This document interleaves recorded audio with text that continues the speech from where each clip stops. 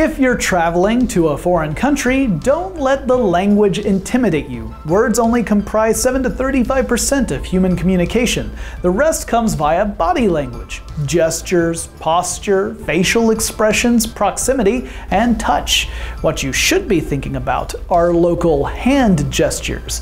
Many gestures that are innocuous or positive in one country can be insulting or obscene in another. So before you finish packing your bags, check these out.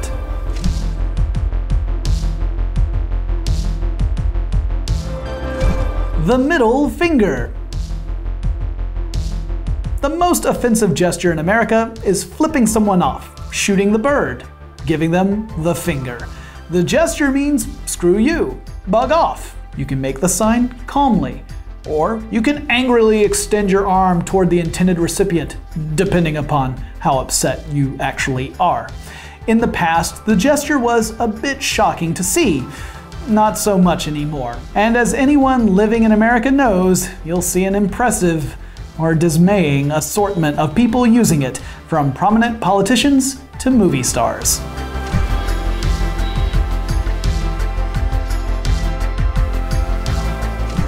The AOK.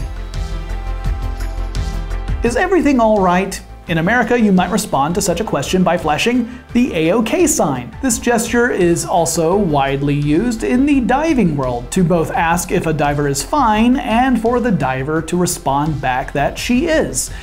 Don't make this gesture in Brazil, however, where it's akin to giving someone the finger.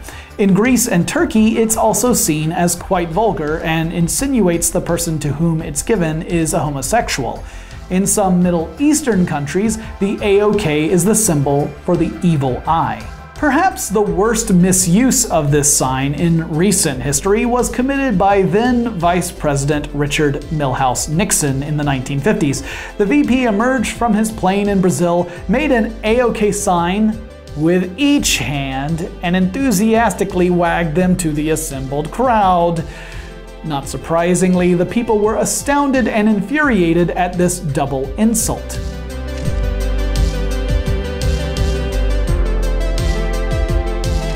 The fig. It's such a fun game to play with babies and tots. Your thumb, of course, is supposedly the baby's nose. While this game is common in the United States, Australia, and Canada, it's never played in Turkey. In that country, the hand gesture, commonly known as the fig, is like calling someone an unprintable name. It's also insulting to people in Indonesia, Italy, India, China, and Russia. The gesture hails back to ancient times when the Romans used it to indicate sexual union. In a positive manner, that is, to wish someone good luck and fertility. It also was seen as a protective measure against the evil eye. The Romans called the gesture mano fico, or fig hand, as they felt the thumb and fist looked like a woman's private parts. Fica is Italian for fig and also slang for vulva. Romans equated figs with female fertility. The gesture is also the same used for the letter T in American Sign Language. Oops.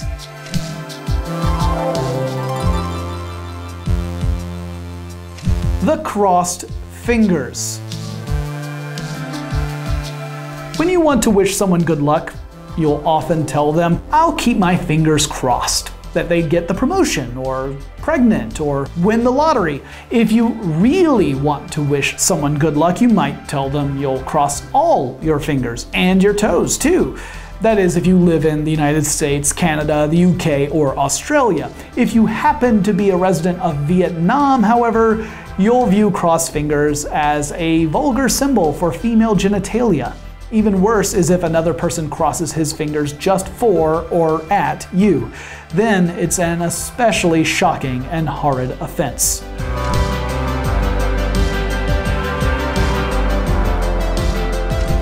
The forearm jerk. Think of the European forearm jerk as the big brother of the American middle finger. Southern European males, including those in France who call it the bras d'honneur, use the forearm jerk as a crude, phallic way to flip someone the bird. It can also indicate sentiments such as, "I'm better than you are," "Get lost, loser," or "Up yours, buddy."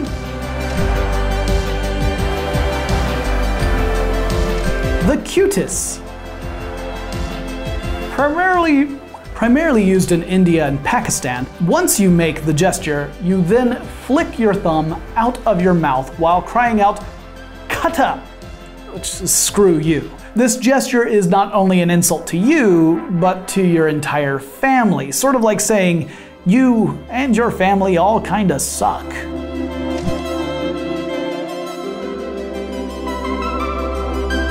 The thumbs up. As far as traveling gestures go, the thumbs up gets a thumbs down. In the US, it means something like, "Great, I like it," "All right," or "Ay." But in other places, it's offensive. In the Middle East, for example, it means, "Up your butt, fella." Many Latin Americans find it offensive, as do citizens of West Africa, Greece, Russia, Sardinia, the south of Italy, Australia, the Philippines, and many Islamic nations. That's a lot of thumbs up haters. Scholars believe it originated in ancient Rome when crowds used the thumbs up sign to mean a gladiator should be speared or hid their thumbs if he should be spared. If you simply can't stop using this sign, know that you'll be alright in Germany and certain areas of Japan, where the thumbs up sign simply indicates the number 1. Those are some of the commonly misunderstood obscene hand gestures, but not all of them. Before you head out on your next international adventure, be sure to learn the rest in our article on howstuffworks.com. Also, thanks to Alkaloid Networks for allowing us to desecrate your conference room. You're A-OK. Thumbs up. The butt. The butt.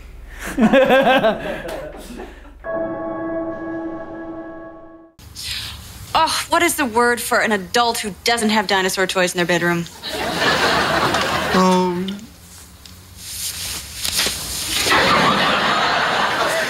What was that?